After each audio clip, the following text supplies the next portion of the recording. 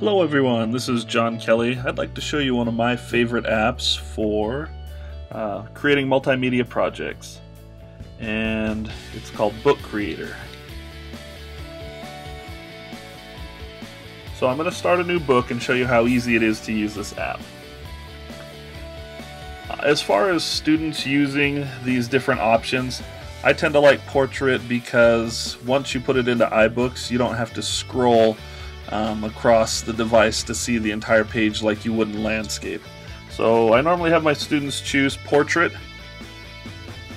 and then all I need to do to add anything to this is the cover of the book, is to tap on the plus sign. Notice I can add photos, I can use my camera, there's a pen option, adding text and adding sound. So for this one we'll just go to my camera roll.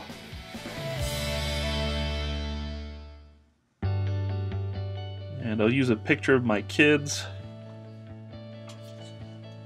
So you can see I've added the picture. If I put my finger on any of the nodes, the dots there in the corners, I can resize the image. If I take two fingers and put it over the image, I can rotate it like so. And then notice just one finger will let me move the image. To add text, I go back to the plus sign, click on Add Text. So these are my daughters, Audrey and Kate. Just say done when I'm finished.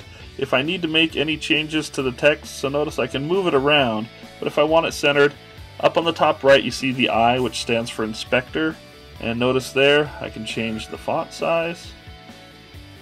I can bold it, I can do all of these things. I'm going to center it right now. Also in that inspector, notice that I can change the page color. So if I don't want a white background, let's make it gray so it stands out a little better.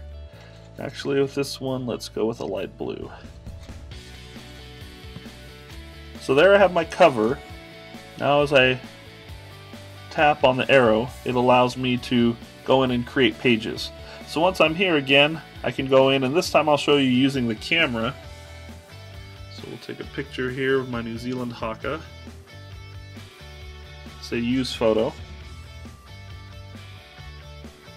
And there it's added the image. I'm going to change the size of it. Put it there. This is a newer option with it in the plus right here, where it allows me to use the pen, and really it's just creating an image. So I can just write haka in cursive, say I'm done. Notice once I've written, I can move it around, same kind of thing. I can rotate it if I'd like to, put it at an angle. Adding sound. So I think this is a great option if your students go in, especially younger grades, and you want to do some voiceover. Notice they can record their voice.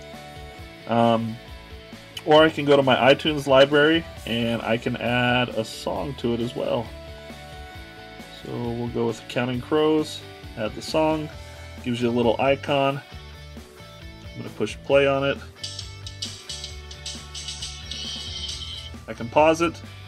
One other thing I'd like to show you is adding video. I'm just going to select a new page, hit the plus, again going to the camera. I'm going to change my camera to video, and we'll just pan around my office for a second.